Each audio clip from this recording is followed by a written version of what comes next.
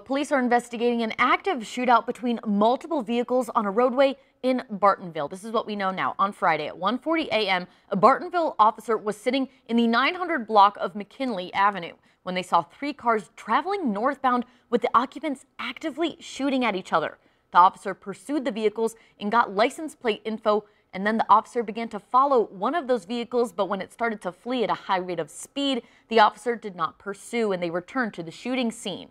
There, they found multiple shell casings and two unoccupied vehicles that were hit by bullets. A short time later, Peoria police located two of the involved vehicles and they were processed for evidence. The investigation is still ongoing.